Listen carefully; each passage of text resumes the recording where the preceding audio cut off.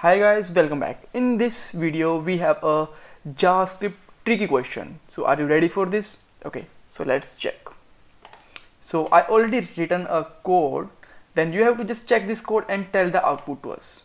Okay, what should be the output of this? Guess. 5 4 3 2 1 0. The output is 0. Now you are thinking that this is a weird code actually, so why we have to put the kind of many brackets and how we just call this function and why we use the delete property. Okay, so there is the first thing that I want to tell you that the delete property will do nothing here. Why? Because delete is used for delete the property of an object. So let's say we have an object with the name of something, then it will be usable there. There is a no use when you have a variable. So here we are just passing a variable.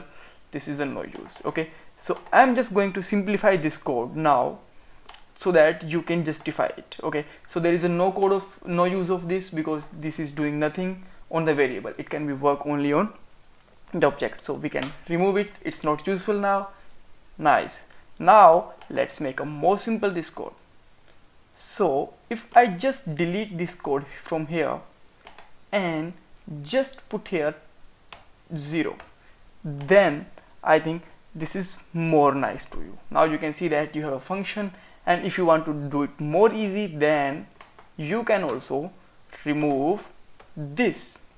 Okay, so let's check the output every time. Okay, just come back here.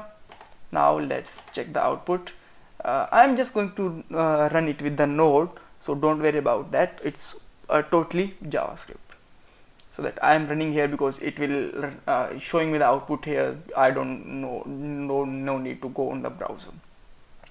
Okay, so just write the basic and you will see that the 0 is here. Okay, so if I am going to delete it, it will be still 0.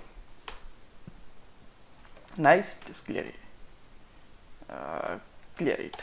Now just make it more simple.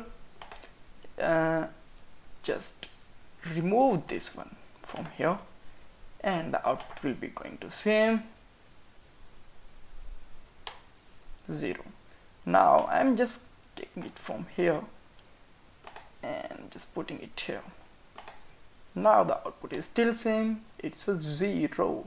Okay, so now you can find out that this is a pretty simple, and you can put the 10 or anything here. In the every code you don't need to even use a 0. Okay, so this is more simpler, than you can see that it's very nice now.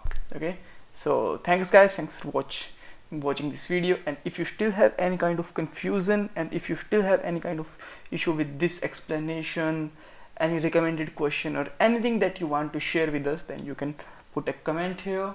Don't forget to subscribe our channel for you will get this kind of video with the